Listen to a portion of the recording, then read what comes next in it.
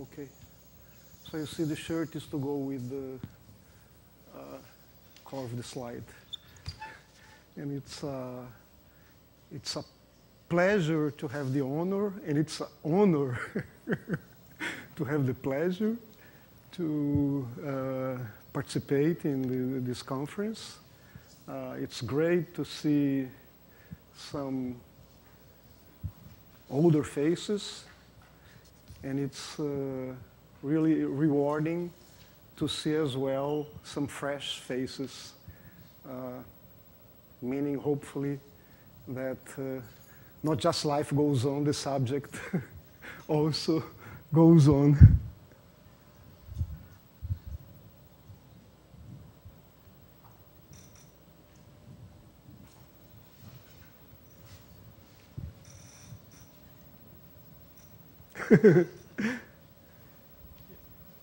Sim, apertei.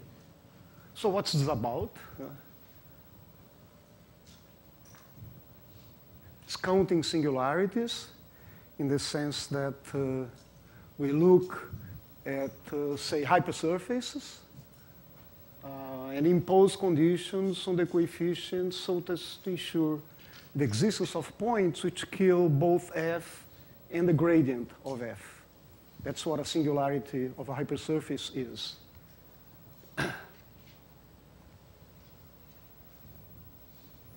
Sometimes it works, sometimes it doesn't. So we are actually interested more on the geometry of the space of the coefficients, in the sense of parameter spaces, than precisely on the hypersurfaces with the singularity we are imposing on it. Okay? So we want to know what's the dimension, what's the degree of the locus corresponding to coefficients for which we get a singularity, and count, for instance, plane curves or hypersurfaces that display, well, that's a little optimistic, but we'd like to be able to count hypersurfaces with a specified type of singularities. That's a little vague, and it will remain vague until I'll show you the precise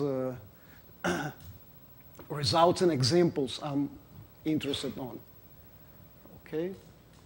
So that's what count means. We impose a certain type of singularity on a hypersurface, and that will give you a subvariety of the parameter space of hypersurfaces. And this counting means finding the degree, which can geometrically be interpreted as imposing the condition of passing through the appropriate number of points. Each point you impose is a hyperplane in the parameter space of the coefficients. Okay? So names, as in the Bible, right? I mean, it's a subject with a very long history, and I won't even dare to start talking about history.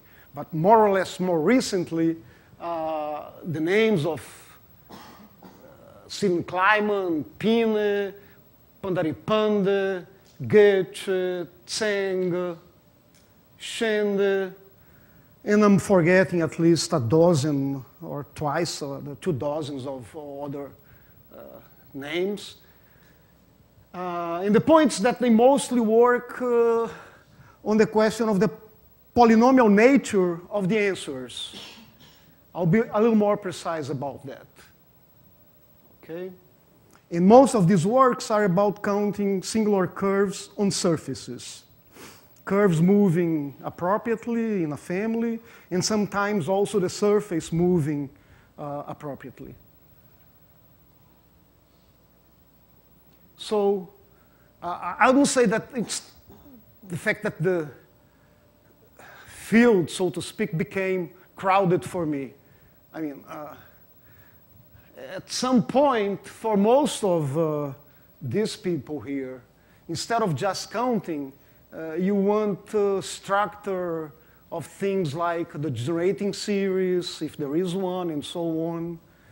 I've moved on to count high-dimensional hypersurfaces and also non necessarily isolated singularities.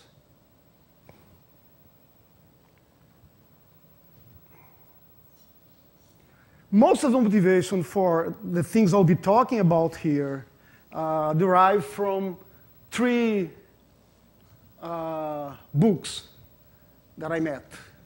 Okay? So there is Jessop's quartic surface with the singular points, which is about a century old, and where at the very beginning he says that, well, I'm going to talk about singular quartic surfaces, but I won't say a word about the most famous ones, which are the Kummer surfaces.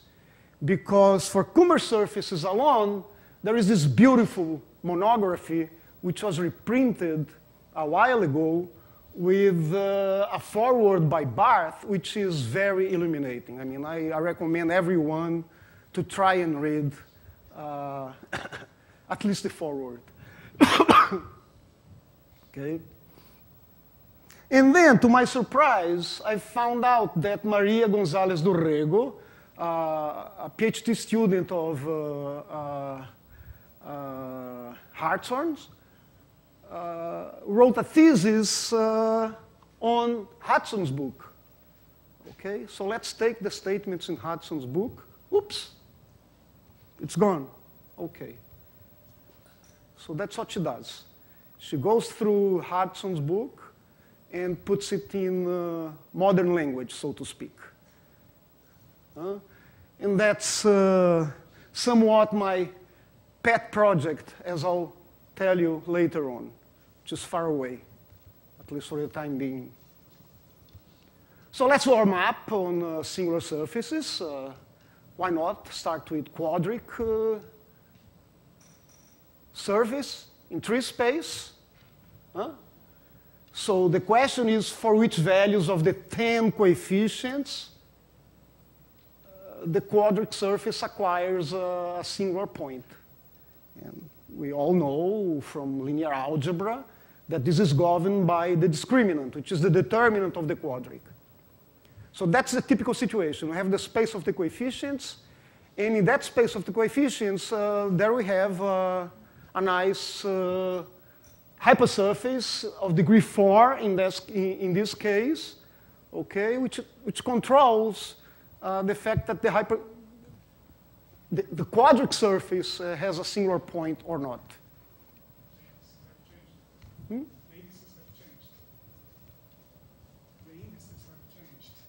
Oh, yeah. Oh, yeah, I changed there and forgot to change here. Okay, so this is a not, etc. Choose another. Yeah. So let's increase the degree from quadric surfaces to still a surface in tree space. We get that much coefficients, as we learned from Eduardo's talk this morning, right? So a point in Pn corresponds to a hypersurface of that degree, as we know. And the analogous of that determinant that I wrote a while ago is a general discriminant hypersurface, okay, which is a function of the coefficients and which I can't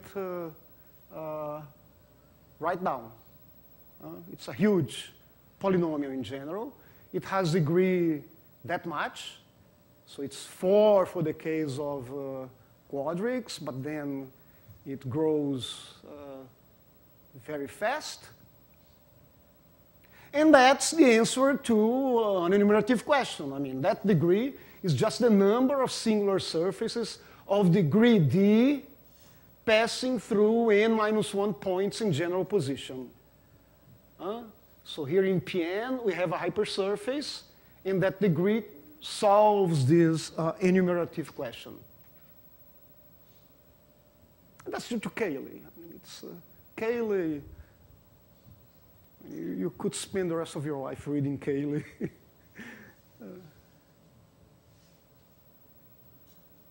So my goal here is to go on studying the locus formed by surfaces with specified singularities, specified to be made a little more precise in a little while, and no longer necessarily isolated, okay? So for hypersurfaces with at most 6 singularities, there are formulas which were found almost a decade ago, and which appeared in the volume dedicated to Kleiman's 60th anniversary. So, for instance, the degree of the discriminant, if you ask instead of just one singular point, 2 singular points, then that's the formula. 3 singular points, that's the formula. And you see 3 here is thrice the number of singular points. The degree here, 3 plus 2, 5 plus 1, 6 is thrice the number. So there is some structure on the answers here, okay? So the number of singular points, 3 here, is just responsible for the degree of the answer, which is 8 plus 1, 9 in this case. And this goes on for the next few cases we can write formulas explicitly for, okay? Never mind. So 18 is thrice 6. Such is life. I have no idea how this goes on for 7 or more singularities, let alone if there is a generating series, as in the case of curves, okay? So that could be question number 1. For people from up in the north, right? At least. Now, it's interesting also to watch the behavior for low degree. So for quartic surfaces, well, quartic surfaces make up a P34. It's 34 coefficients. Now, at any rate, each singularity imposes 4 conditions. You want the gradient to be 0 at the point, so it's 4 equations. So since we have 34, we could think of expect quartics with up to 8 arbitrary double points. Each point imposes 4 conditions. There's room for 8. Huh? But it turns out that, and then I quote from Jessop, 7 points may be taken arbitrarily as nodes. But if there is an 8th node, it must be either the 8th point of intersection of the quadrics through the 7 points, so it's no new condition, okay? Or, in the case of the general surface, there appears an auxiliary surface that controls the singularity. So the message is this, I mean, once you start imposing singular points, you cannot go as far as you wish without introducing uninvited singularities. That can be seen, of course, already for the case of plane curves, okay? But the phenomenon here is more interesting.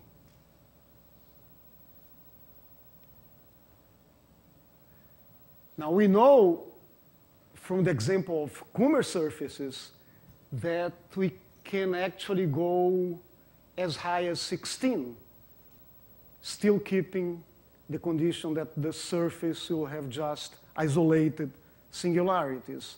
But then the 16 points must be in a very special position so special that they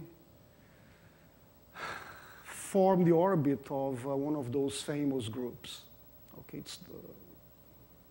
there is a group of other 16 acting there. It's a Heisenberg group, which is very nice. So there's a lot of hidden symmetries in geometry.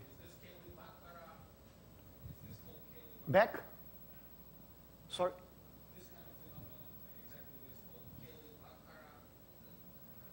Could you speak? Go back a few. I was saying a classical name was missing. Okay. So as I understood, it's Cayley-Bacharach, right? So he's saying that this is a Cayley-Bacharach phenomenon? Yes. Yes. Yes. Mm-hmm. Yeah. Oh yeah. I'm sorry.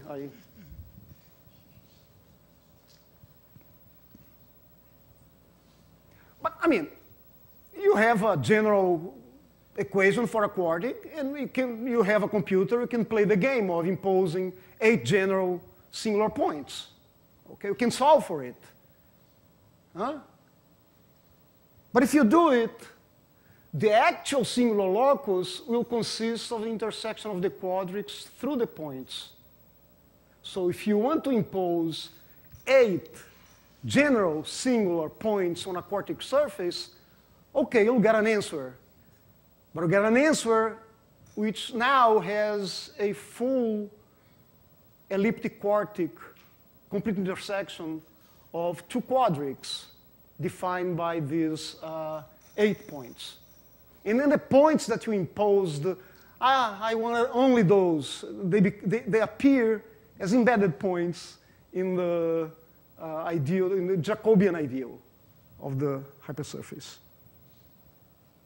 That's amusing.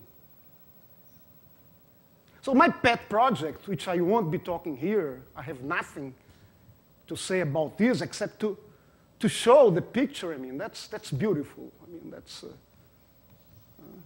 that's a quartic with 16 nodes. My pet project would be to find the degree of the family of Kummer surfaces. Maybe the next meeting, who knows? Okay. So what we'll actually do is to move on to imposing non-isolated singularities. So if you go through Jessop's monography, he talks about classes of quartic surfaces which has a double line, 2 double lines, a double conic, and so on. So for me at least, it's natural to go on and try to compute the degree of these loci. Now, if you just impose one singular line, you get a formula for the degree of the locus formed by surfaces of degree d singular along that imposed line. Okay?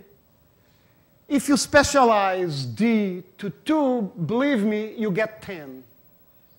In the family of quadrics with a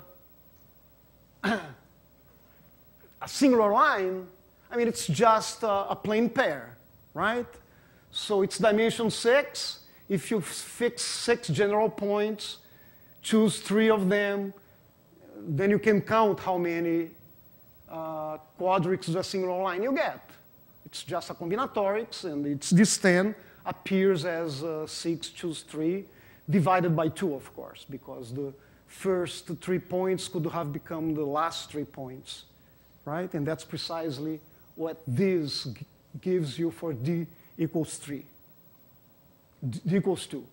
So for d equals 3, we get also something very pretty. I mean, it's Whitney's umbrella surface. So you see the double line here, okay? So we get a family of degree 504. Dimension of the family is 13. That's not hard to see. And the equation is basically something of that sort, okay? There's a nice paper of Abiancar where he classifies cubics with a double line. It's nice. And you can count the dimension of the locus of the surfaces, just counting coefficients. Right? If you want this line to be the singular one, the equation has to have this form, and just count the number of coefficients you have for A, B, C, and D, and there you get this dimension, just by counting coefficients. Subtract 1 because it's up to constant multiples. And you add 4 because you're moving the line, right? So that's dimension of the family. For g equals 2, dimension is 6. You can retrieve from here. And for 3 is 13, which is also a special case of this formula. Now let's impose a nodal conic. Move from a nodal line. Nodal in this context means it's nodal for the surface. It's not that the conic is nodal. That's the classical name, okay? So it's a surface which has a self-intersection which is a conic, okay? That's the meaning of nodal conic. So you can also find the degree of the locus of surface of degree d singular along a conic. And you get something that starts like that and then ends up like that. And just to call your attention, there is a d here, a d15 here. So it's a formula of degree 16. And 16 is twice the dimension of the space of conics. Okay? Just as in the previous case, I'm sorry, the formula is of degree 8, which is twice the dimension of the family of lines. I don't have a plausible reason for this. What I can assure you is that the degree must be polynomial and of degree at most 3 times the dimension of the family. It turns out to be twice. I don't know why. Okay? So that's what we get. So for d equal 4, that's one of the cases studied by Jessup. A quartic with a double conic varies in a family of dimensions such and such, you'll see, and of degree that much, okay? Which turns out to be the value of a polynomial, which I'll show how to get. So what comes next is what are the steps to finding formulas of that sort. So it's the how-to get formulas of that sort, okay? Now, if a surface is singular along, say, a general conic, which has just this equation, right? You can check that it must belong to this ideal. So you square the plane, take the product of the plane. So actually, you take the ideal of the conic and square it. That's what I'm doing here, okay? So we have a parameter space of dimension 8, so it's a P5 over a P3, right? It's the plane, which varies in dimension 3, plus a conic in each plane. So it's dimension 8. This 8 will be responsible for the degree 16 of the formula. God knows how, okay? And then the formula is gotten just by applying Bot's localization at the fixed points under the natural C star action that we get, right? So there are 4 fixed points on P3, which are given just by the coordinate planes. And then on each fiber, you get a P5, so with 6 isolated fixed points. So you get a total of 24 fixed points. So I have just to use bot localization formula at these points, and this is something outrageously mechanical. And I'll show you what are the steps involved in the full computation. So we have the parameter space X. Look at the trivial bundle of equations of degree D, right? And then we have the subbundle defined by the condition that the equation of degree D lies in the part of degree D of this ideal. That's the condition to be singular along the conic. Okay? You can check that the dimensions don't jump. So it's a vector bundle of the expected dimension that we get here. And then this is just a quotient. Okay? Now, if you projectivize this vector bundle, you're looking at pairs consisting of a conic, which is the x coordinate, and the choice of a hypersurface of degree D, a surface of degree D, in fact, okay, candidate to be singular along the conic. So we have this, it's a projective bundle that we get over x, actually, and its image in the Pn coordinate is just the locus we want to compute the degree.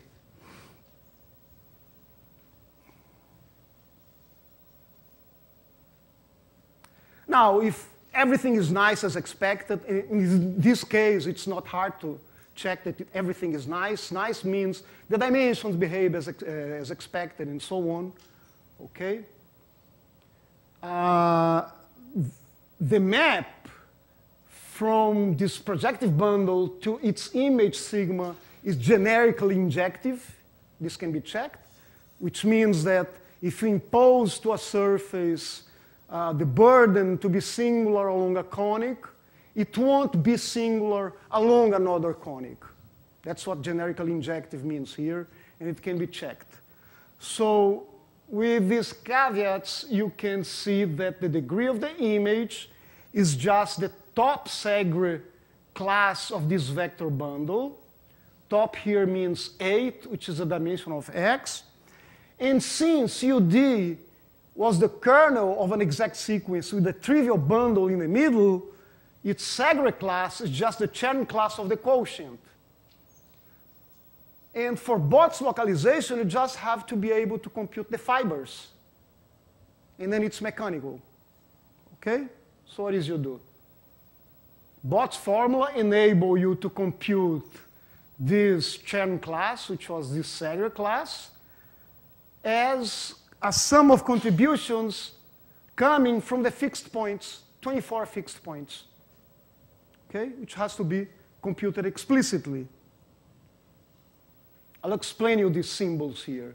So that's the C star equivariant Chern class of this bundle. Likewise, here is a C star equivariant Chern class of the tangent bundle of X at the fixed point Fi. So it's a contribution of 24 fractions. Okay? So let's fix, for instance, this fixed point. Now, we know that the tangent bundle to X fits into exact sequence with contributions from the base and contribution from the fiber. Okay, we're looking at the fiber here, so you can check that it's just given by that much. It comes from P3 dual, and that's the contribution from the fiber. You see, what is written here is just all conics in the plane x0 excluded the one which was chosen here.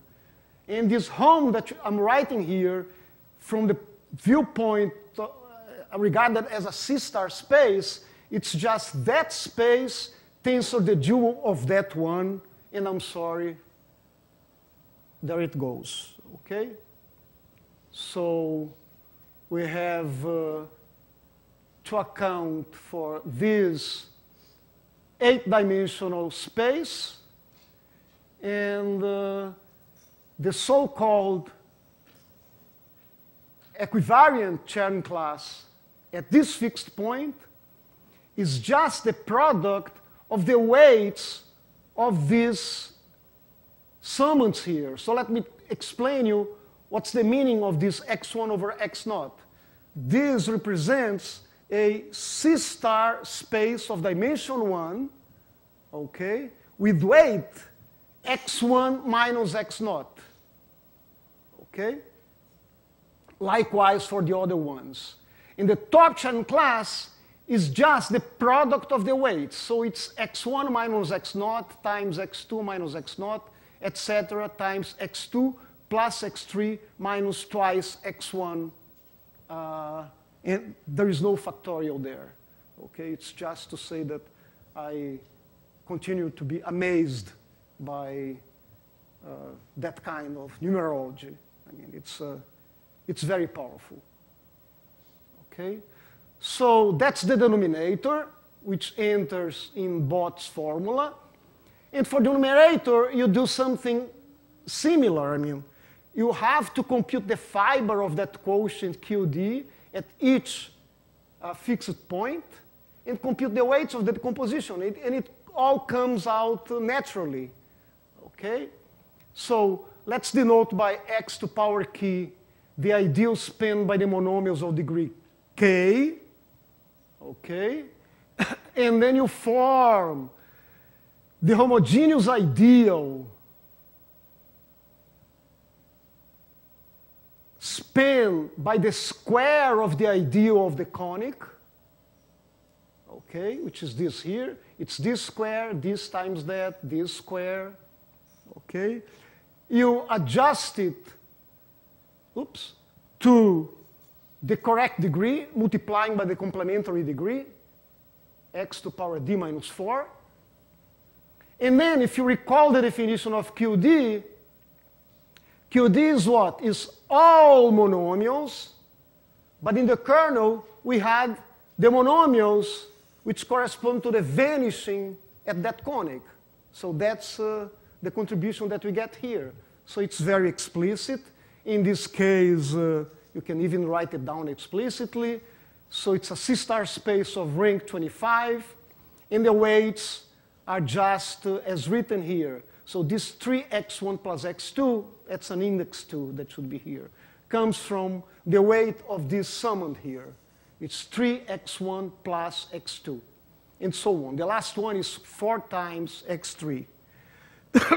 So we have 25 numbers, and then you compute the top Chern class, which means the symmetric function S sub 8 on these weights. So it's the symmetric function given by taking the products of 8 factors in all possible manners for this list of 25. Okay? Of course, you don't do this by hand. I at least don't do this by hand.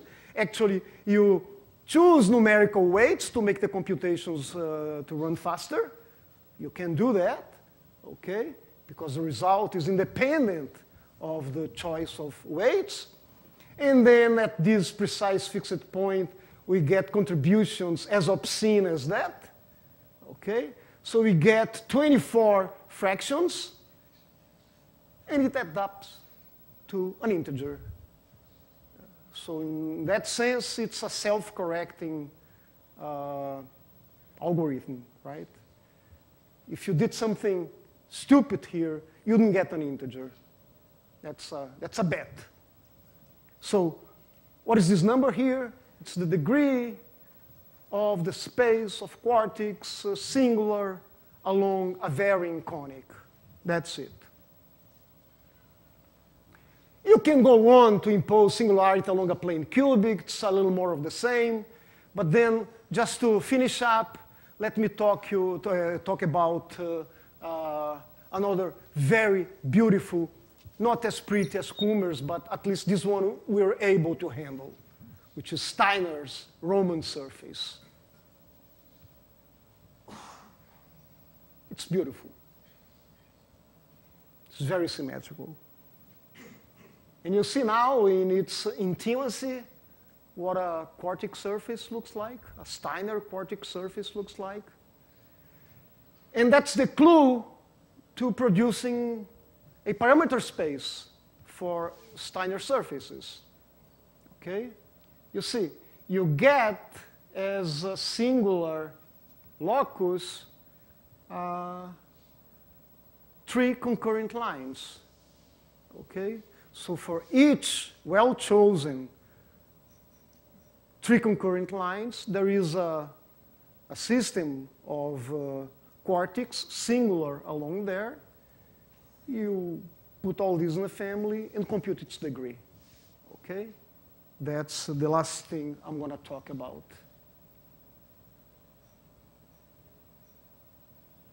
So what's the dimension of the family? You can see that it is 15, written as 16 minus 1.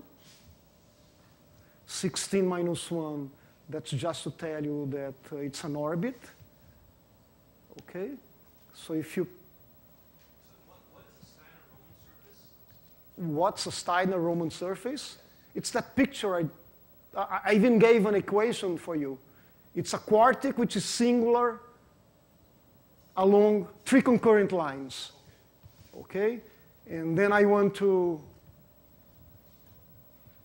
get a hold on the family, on the parameter space of these surfaces.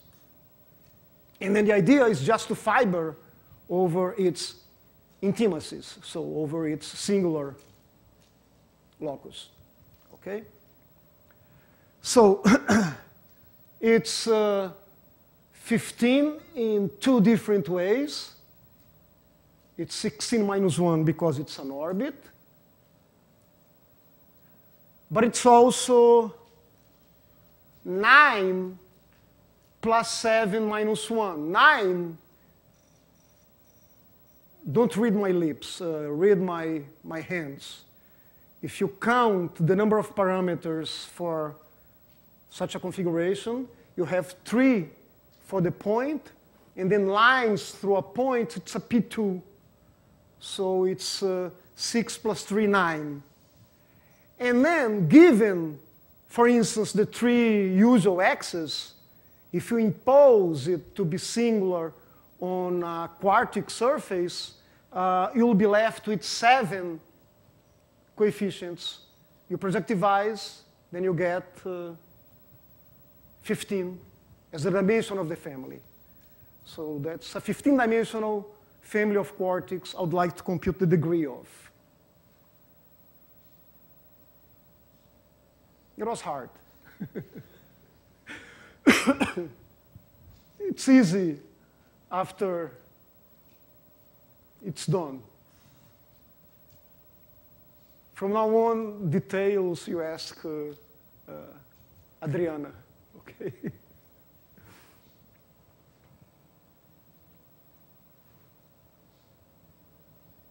Oops.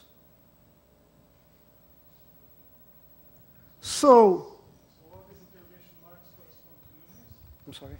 All these interrogation marks correspond to numbers, to digits? In a sense, yeah. Yeah. Maybe the number of months it took to end up. So, as I said, the plan is to put the 3 concurrent lines in a family. I mean, it's just a generate twisted cubic. Okay, so there are many ways you could think of devising a parameter space for 3 concurrent lines.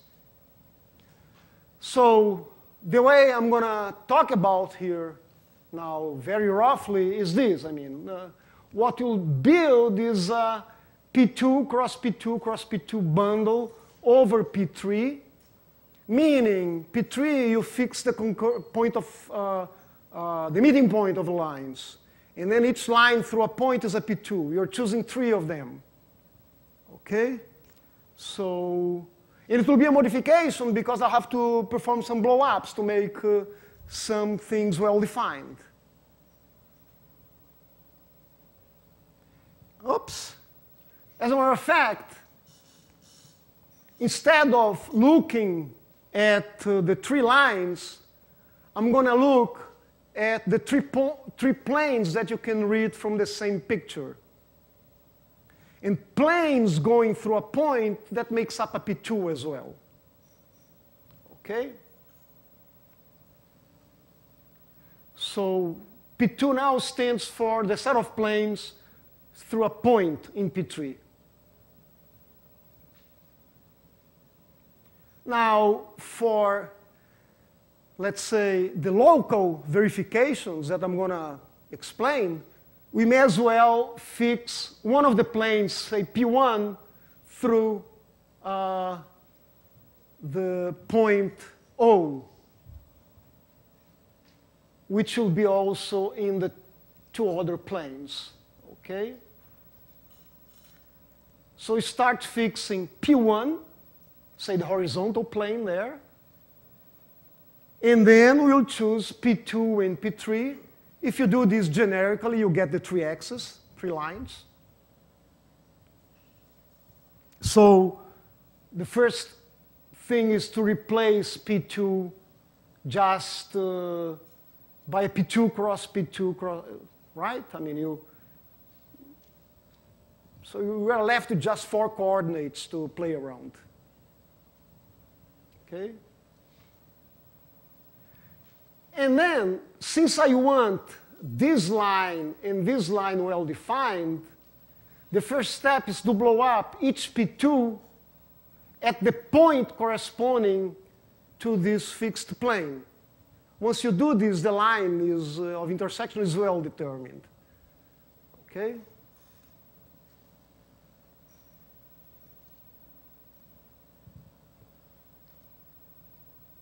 Doesn't like me.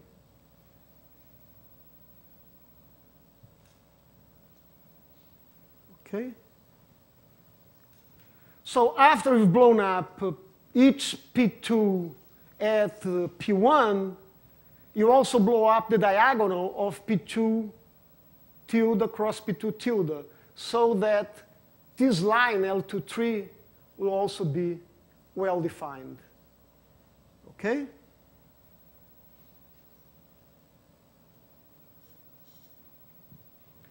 So what we get is a fibration over P3. So P3 stands for the O. And this X tilde has fiber over O, okay, of the sort I've just explained. So that's for P1, that's for P2, that's for P3. But then you blow up one diagonal. You then blow up the other diagonal. It's fibered here over the first projection, P1, and then you blow up this product. Okay? It's easily written and said.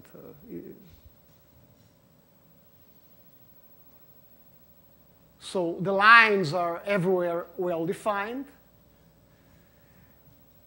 What it turns out is that the variety we built here, which is very explicit, the action is well understood. We find 576 fixed points. Okay. We find the contribution for Bott's formula at each of these points. And then what Adriana came up with was something of that sort. Okay? So this 18 here, again, is twice the dimension of the family, right? Family is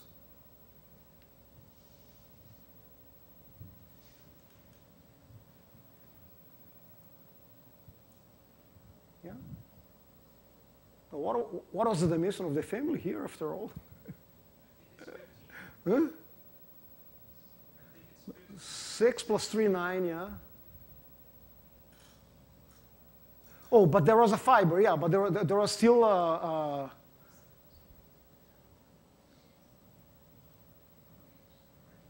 no, I mean, 9 is the dimension of the singular curves you're imposing, right? The dimension of the variety, the total space here is of dimension 15, which is 6 plus 9, okay?